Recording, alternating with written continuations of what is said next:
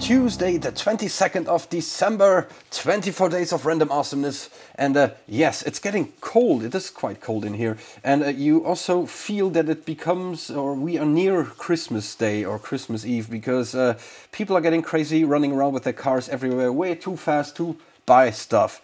And best time for me to hide in my man cave, have a nice warm alcoholic beverage, and grab our today's bag, which is the third last bag. So yes, two more things, two more items to go. And I showed this already yesterday, quite lightweight, multiple pieces. It sounds like some toys again. Let's have a look. Let's grab something random out of here. Something, maybe this one.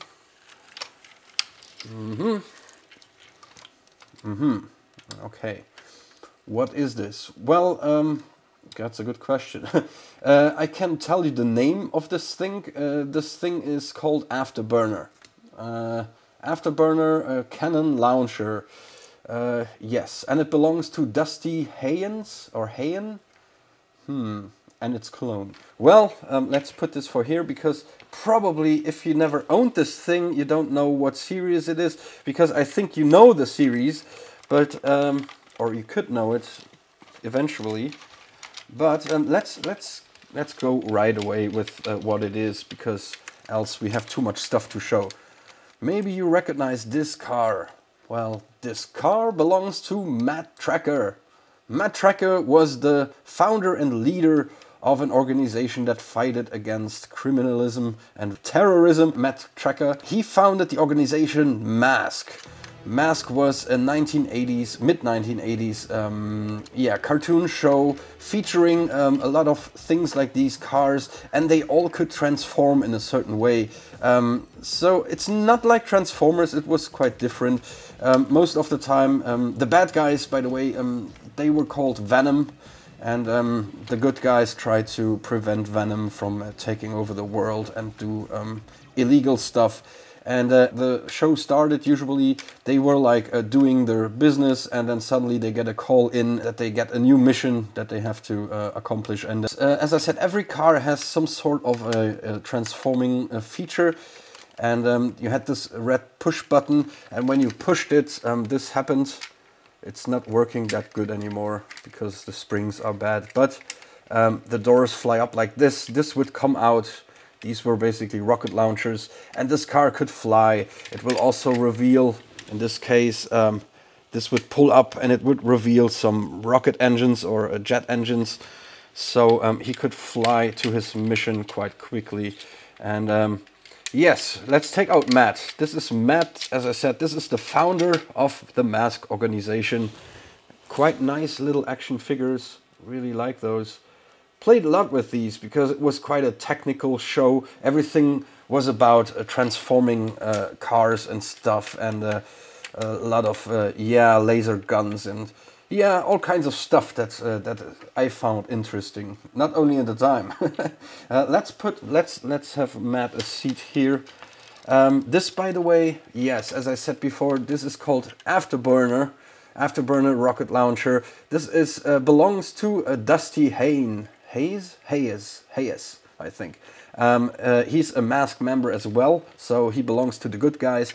And this thing also can transform. You had this leveler here, and you see that the wheels are starting to disintegrate. They look like melted, but I think it's simply the plastic that went bad. And when you push this button here, this happened, and it revealed a rocket launcher.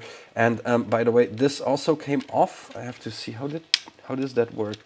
I think it was like simply, yeah, it required just some force to force it out there. But this thing would separate, and there we go. This thing would separate. It would reveal. What was his name again? I basically wrote this down because there were so many normal names that I could not keep that in mind. Dusty Hayes. Yes. So this would be a rocket launcher, and he could fire it. And how do you fire it again? Can't remember. Oh, here on the side there is a button. So he would adjust his rocket launcher, and then he would... Oh, that flew quite far. Quite far. All right. And then this thing, yeah, of course, this would open like that, and this would close. So it closed the cockpit, and he could sit in there and yes, fly away or fly to the next mission. By the way, M.A.S.K. Why does it called M.A.S.K? Because before they go to their mission, they usually put on their masks. And unfortunately, I just saw that this one just broke apart on me. Yeah, this one is hard. Usually it was some sort of a rubbery substance, and now this dried out, so it's all hardened up. But usually there were a whole sequence when they put on their masks, so they were sitting inside of a conference room or something, and then these masks came down, and they were, yes, helping them or giving them extra powers. I can't remember if they gave them extra powers or if they just... well, of course, I think they used them for communication purposes and stuff. Well, let's sit him here. Let's get to the next object. What do we have? Should we... Yeah, let's go with that one. This one is part of the bad guys. This is Switchblade. Switchblade was quite cool because it was basically two things in one. And this is like the object... this is V.E.N.O.M, and this is the boss vehicle of the bad guys. So this was like the main character's vehicle. And oh, we have a date code here. Oops, everything falls out. We can see, I can't, but you can, where it is from and when it is made. It is made in 1985, Cincinnati, Ohio, made in Taiwan again. All this good stuff comes from Taiwan. So this is Miles Mayhem. Miles Mayhem. This is like the father of all evil. Kind of looked like, I don't want to say the name, but Saddam. And he also had his evil mask. He had this mask, and yes, and he was flying around in this thing, which was basically pretty cool because, wait, let me close this up again. Again, one of these hatches that does not fit 100% anymore. Now, how would this work? Well, he would be in its plane, and this plane can transform again into a helicopter. So you had those rockets that were in here, so they can shoot out on the sides. Then this would go down. Those wings would go here. This would turn over like this, holding the wings in place or something. Yeah. And then you can push this button on the side, and let me show this again. You push this, and usually this would flop over like that, and then you have a helicopter where you can push here to make them fly. Also, these things here, they come out. I think they come out. Ooh. Oh, I also see here was some sort of rocket launcher. Can't remember that. So basically you reveal the wings by flipping this over, and the point this hits a little mechanical thing in there, and that releases the wings, and this would come up, and then you push the button here, and those little rockets or laser guns are coming out, and then you had a jet plane. Let's put this here for now, next to the candle where it can catch fire. Now what else do we have? We have this little guy. I should have started with that because nobody would know what this was. Now this was a little robot, best pal of a little boy in the series, and honestly I can't remember his name. I can't remember the name of the little boy, but it could also transform from a standard rolling thing to a high-speed electric scooter robot kind of thing. What else do we have? We have this thing. This is V.E.N.O.M. This belongs to V.E.N.O.M, and this belongs to Sly Rex, or Rex Sly. I think this thing was called the Wrecker, and this is unfortunately broken. I just taped that together. But you had two buttons here, there, and when you push it, this would fall off or drive away somehow. And you see it reveals some guns. It reveals some guns. Can I put this back? Yes, let's push this again. some guns and some little wings. And here's the second button, and when I push this, the whole thing flies off and reveals some serious rocket engines, so this thing could fly around. Of course, there was a hatch that is missing. What else do we have? I think here we have another Venom vehicle. Yes, we have another Venom vehicle. This is Iguana, I think. Iguana, and it belonged to Lester Sludge. Yes, of course, a bad guy is supposed to be named Lester Sludge. And yes, there were multiple things. I can't remember actually what was that. So you have a quad, and then when you flip this, it pulls together. There's some sort of a saw blade coming out. Oh yeah, and then this flops, turns over like that, and then you have guns coming out of some sort. I think that was it, or wasn't it? I don't know. Or let's move to the next one. And this one, basically, this motorcycle was green usually, but I painted it black because I was a big fan of Street Hawk, this super motorcycle. Yeah, I was a big fan in the time. A bike similar to Knight Rider, like a super bike that had laser guns and rocket launchers and stuff. Usually, as I said, it is green. You can still see some green color here.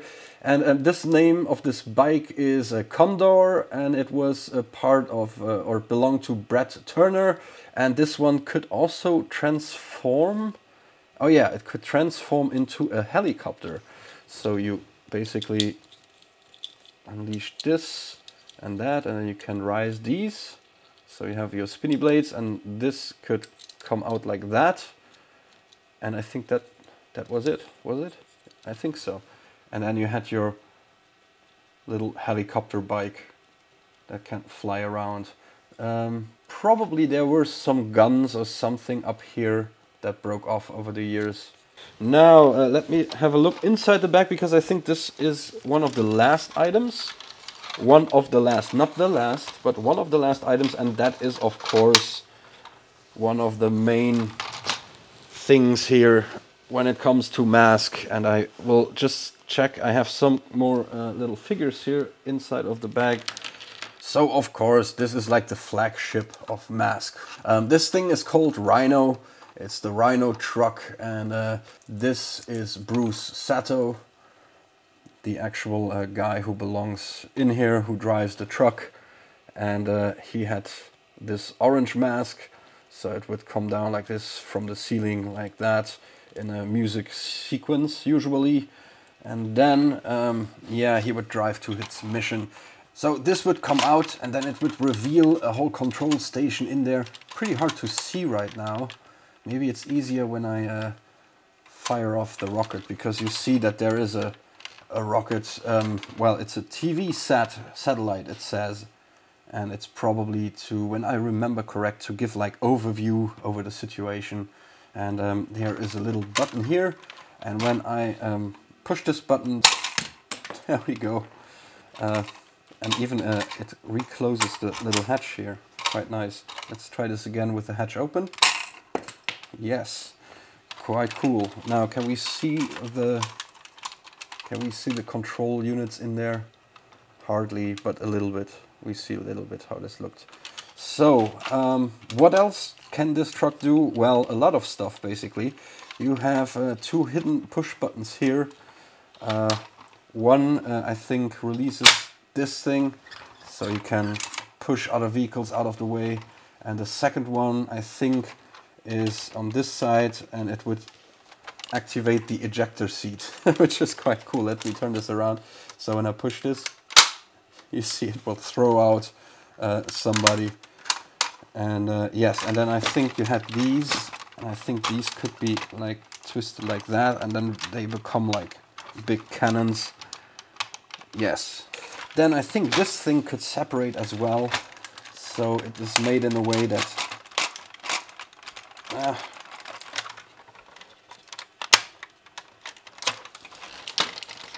yeah, like this. So you had this thing that could drive around and fire maybe some guns. I don't know if these are guns. I don't have no idea. Now, Usually I would say this would be it, but as Santa put it me a little note on the side of all this stuff, yes, I will bring something else in which belongs to this series, therefore I need a lot of space.